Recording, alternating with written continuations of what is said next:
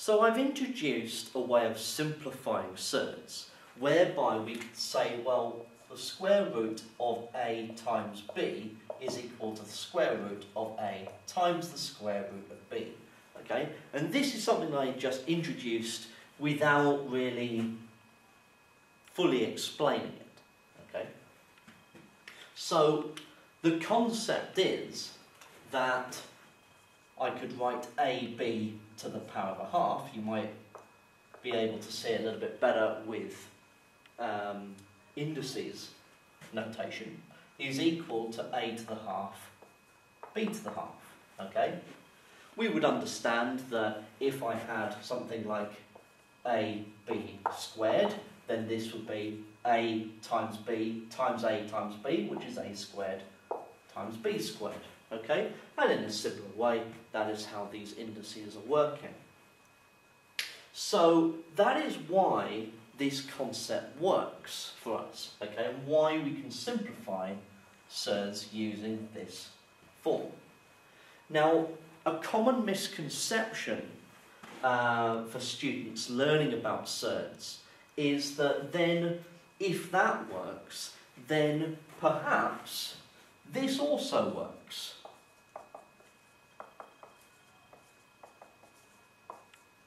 Okay? And sadly, this doesn't work in general. Okay?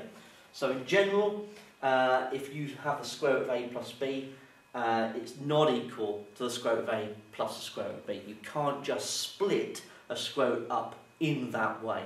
It works for multiplication, but it doesn't work for addition or subtraction. So, to give you an example of why this might not work, okay, well, what this would be saying is that if I could, well, you can show that it doesn't work with a simple example. If you set a is equal to 4 and b is equal to 5, then what we would be saying, or let's say b is 9 instead, then what we would be saying is that the square root of a plus b, which would be root 13, is the same as the square root of a, which we know to be 2, plus the square root of b, which we know to be 3. So I would be saying that root 13 is the same as 5. Okay? But I know that the square root of 25 is 5. So something has gone wrong. So you can show that it doesn't work with a simple example.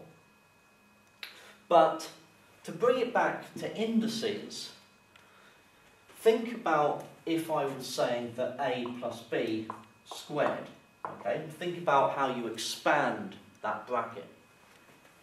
This doesn't mean that I then write, well, this is a squared plus b squared.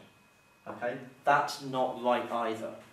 In much the same way as this is not right. Okay? Remember that there is also that a times b and the other a times b. So you've got this extra 2ab inside. So I can say that it's equal to it if I then have on the 2ab. So there's that extra bit included. So make sure you don't magically start using this, okay? Or, for that matter, while we're on the subject, using this, okay?